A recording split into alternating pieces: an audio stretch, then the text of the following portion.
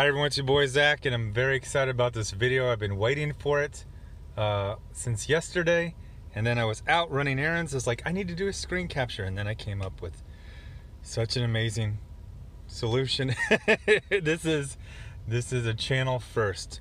Anyway, I was talking to a friend, and he sent me this screen capture yesterday, and I couldn't believe it. But then I sort of could. Things make sense when you look back far enough. So yesterday, Aubrey Sitterson tweeted this and then also put it on his Facebook. I kind of looked before and after a couple days.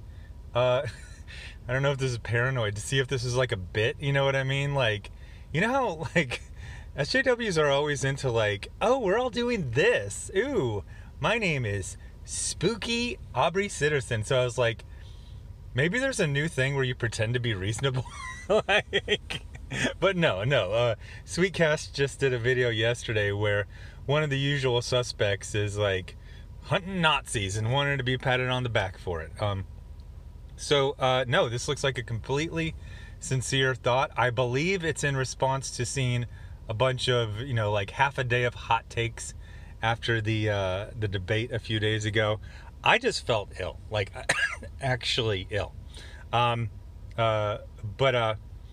Yeah, so let's just jump right into it. And this is the channel first. I'll do a little screenshot right here.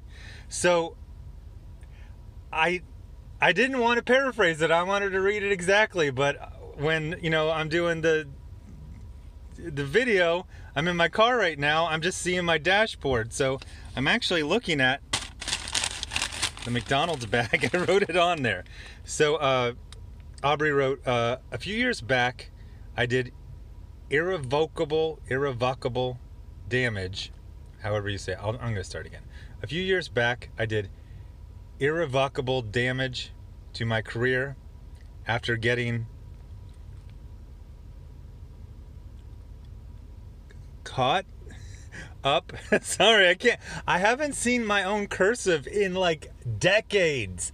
All I've seen for cursive, well, no, maybe a decade. Sorry, I just ate, that's why I'm coughing. Yeah, probably when I was in Afghanistan was the last time I wrote letters, but even Afghanistan was almost all emails. Maybe just like the first couple weeks. We had an MWR tent, basically right after starting our FOB, like a couple weeks. So, and then I wrote a lot of letters the first time in Iraq, like 2003. So I'm not used to seeing my own cursive. I can't really read it. I'll start again.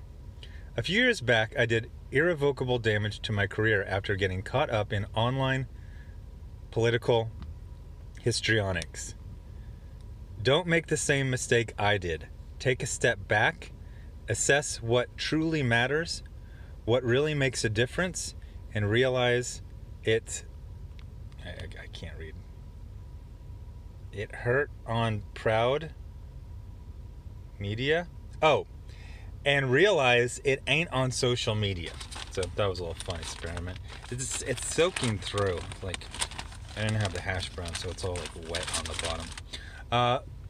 Anyway, so I was shocked, but then very happy to see stuff like this, but then kind of not that shocked because I've been seeing a trend, and the trend is that people need to pay their rent. Like straight up and down, I am seeing things that would have been unbelievable 6 months ago. 6 months ago, if this did exist, it would have been some sort of bit.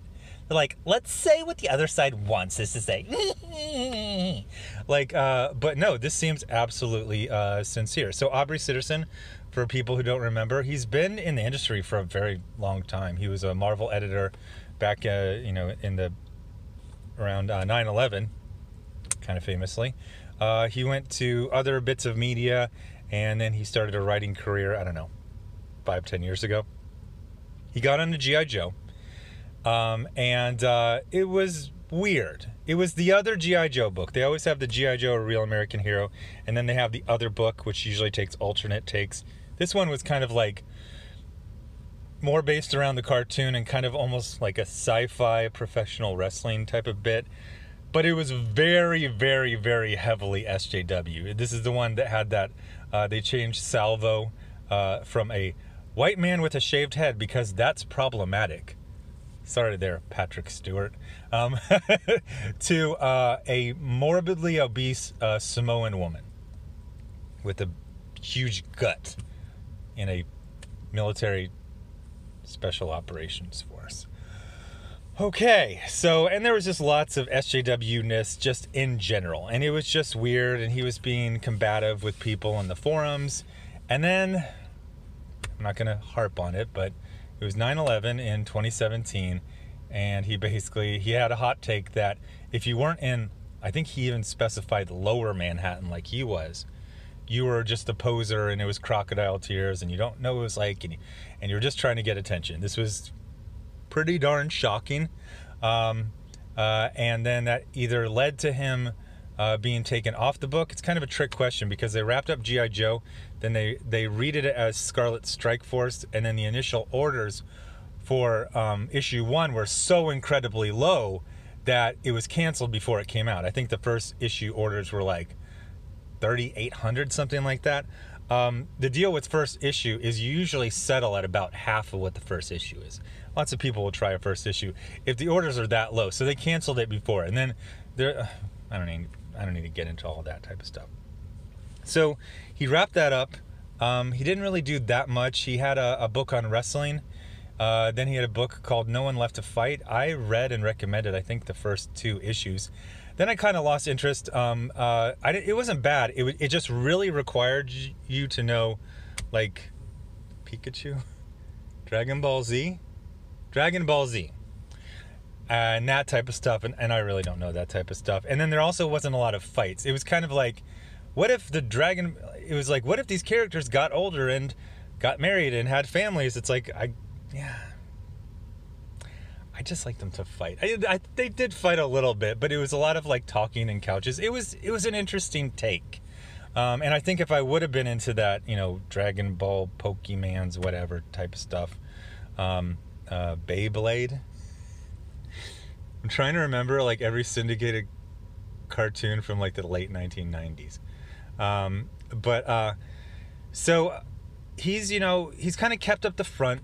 Everything's fine. But if you look at the track record, really not a lot of stuff. No One Left to Fight started actually quite well. And then it just kind of fizzled, and he's still kind of promoting it, because he's got trade paperbacks to sell, and that's cool.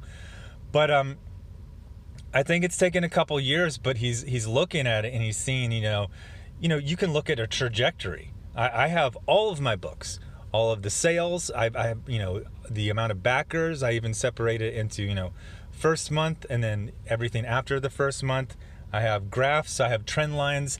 I can see the direction I'm going in, and he can too. And he's basically got like 5 data points. Like 4 issues of a miniseries, or it might have been 5 or 6, and then he's got a book, and it's been 3 years, and he's like, I had steady work until I, decided to be, Mr. Hot Take, and it just hasn't been good since. And this is, it's sad anytime someone has, like a rough time in life, but it's good when they can have some sort of perspective on it and say, okay, probably shouldn't have done that. And I'm also going to, care enough about my peers to let them know. I've seen, things like this. I recommend books by people who have attacked me and attacked others. And basically the common, comment is, this actually does look cool, but I'm not going to buy someone who called me and all my friends Nazis. You know what I mean? I was like, yeah, how am I supposed to argue with that person? No, you shouldn't. Yeah, are they, how am I going to say this? Have you seen any of those people who are attacking others try to say like, hey, kind of thinking like this whole thing where we attack the customers, it was probably a bad idea. We probably just should have just bit our tongue and just sell the stuff because now they're all gone. Sana Amanat's doing fine. She's transitioning over to working in Hollywood like, she always intended, but most of y'all are being left behind. One of the things that took me forever to notice is the people who were most vociferous about attack the fans and SJW stuff. A lot of those people were like in their 50s. It was like, you know, the Gail Simone, Mark Wade, Ron Mars, Kurt Busiek types. Some of these people are mere, you know, half a decade away from retirement age. In America, you can start drawing Social Security when you're 62. So why not just encourage the most radical things that are going to... They know they can still get enough. Oh, I got this little, you know, video game. Oh, I got this for, you know, this. Oh, I got a little TV writing deal. Oh, I got an option. They are confident enough in the trajectory of their career that they're like, you know what, this whole thing can just explode behind us. We're in a scene in a Mark Wahlberg movie. It's just fine.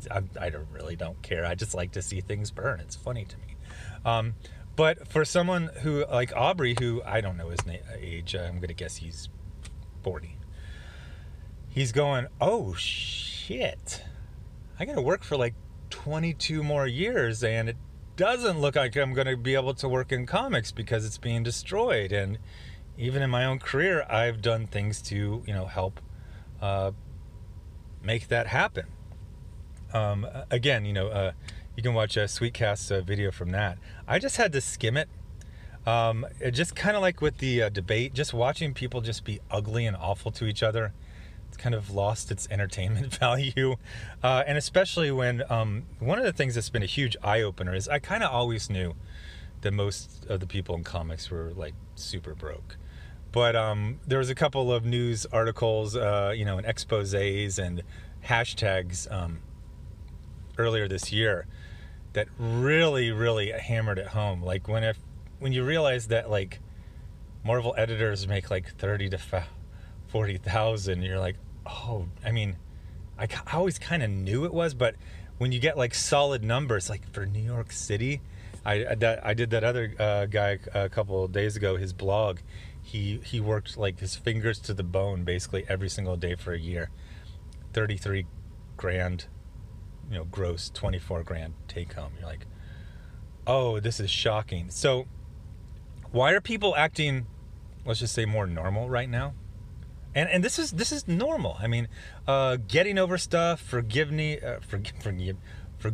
and all that stuff was kind of normal for all of human history until about 3 years ago, when SJW started, you know, weaponize apologies. One of the things that I still am kind of shocked that I thought this was going to be the time when people were going to realize things had gone too far. Do you remember like 2 years ago when I was doing hashtag Move the Needle on Twitter? And it had a good start.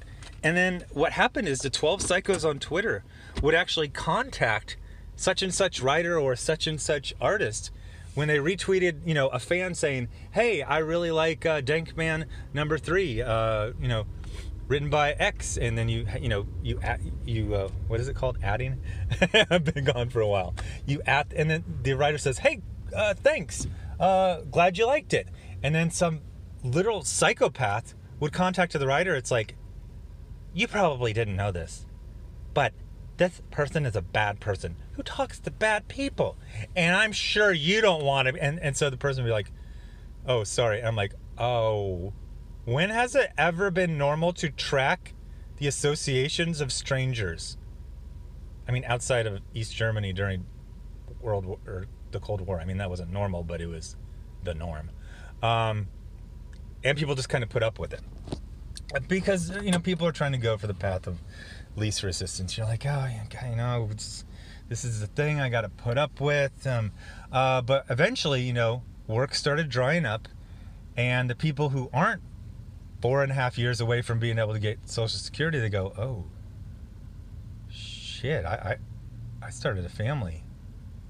I gotta pay my rent for like 20 more years. Like, this is basically all I know how to do. So one of the things I've been seeing lately is I've been seeing people, you know, people send me screenshots, such and such normie pro talking to canceled person, and they're just talking normal, and I'm like, okay, I remember this. They'll get like 2 tweets in, and then someone will scare them, and then they'll block them, or no, I'm just seeing like they're kind of casual. They're like, oh wait, we're allowed to talk to people again. And there's a couple things. SJWs really, and the 12 Psychos, they really overstepped their mandate. You know, they're like, oh, you're allowed to do this. I mean, especially the Warren Ellis, Jay Lee, and then the Dynamite thing. Warren Ellis got his life destroyed for consensually hooking up with women 20 years ago. Jay Lee had a firm attempt, a willful, malicious attempt to destroy his entire life for drawing a variant cover that everyone knew he drew a year and a half ago. And then Dynamite got destroyed because they were, what were they doing? Pre-press for Cecil's book? What the hell?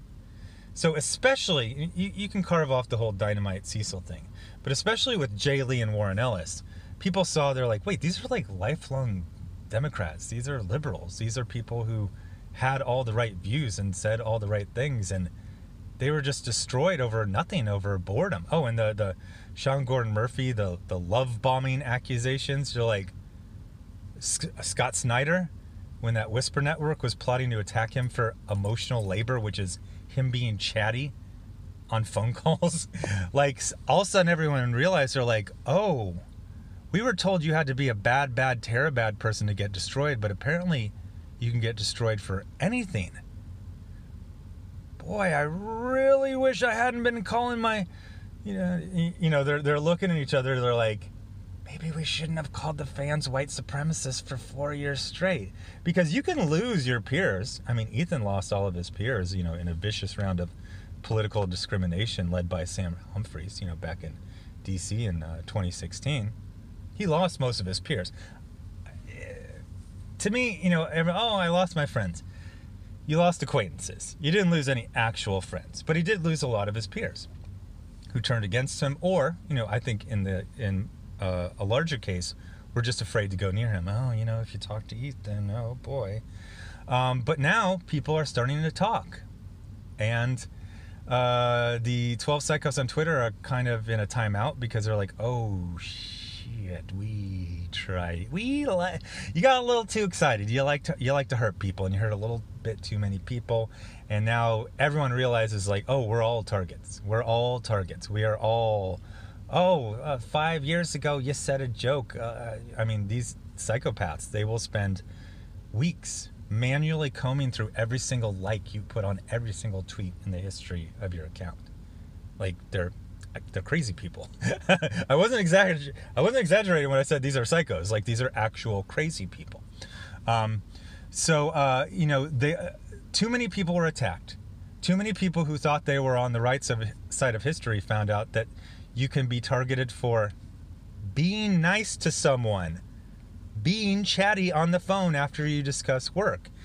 And they're 38, 40, 44, 45, and they're like, oh, shit, what am I going to do?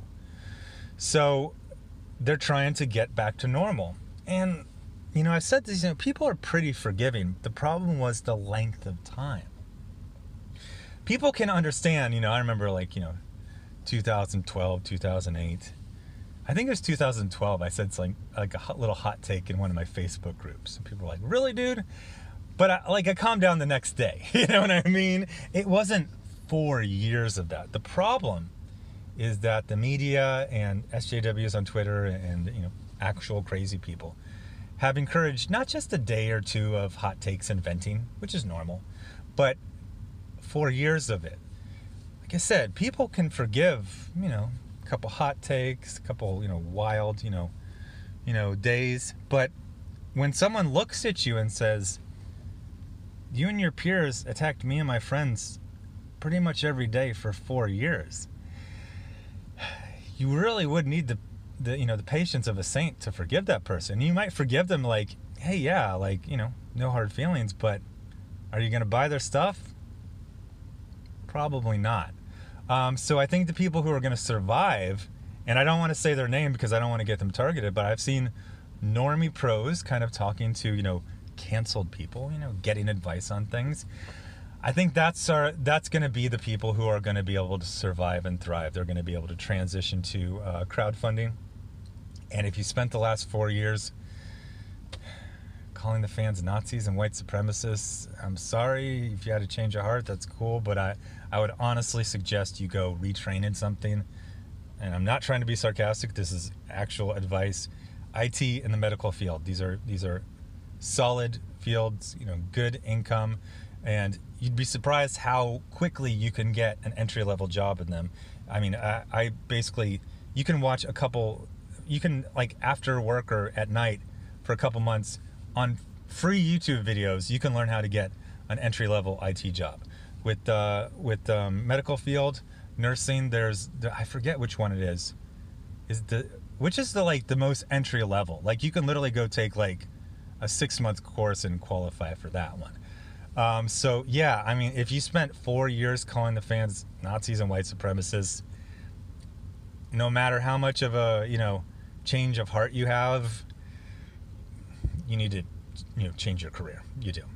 If you had a couple hot takes here and there, I don't even know if you need to do a direct apology. You just, honestly, just talk to people. People are so happy to be talked to after being treated like lepers for 4 years. So, okay, so, all right. I ran this into the ground. Anyway, thanks for watching. Subscribe. Make sure you're still subscribed. Hit the bell for notifications. Thanks to everyone giving to the GoFundMe, the Patreon, and the Indiegogo. You're funding original content and an original lawsuit. Links are in the description. And I will have new comic reviews up all this weekend. Thanks. Bye.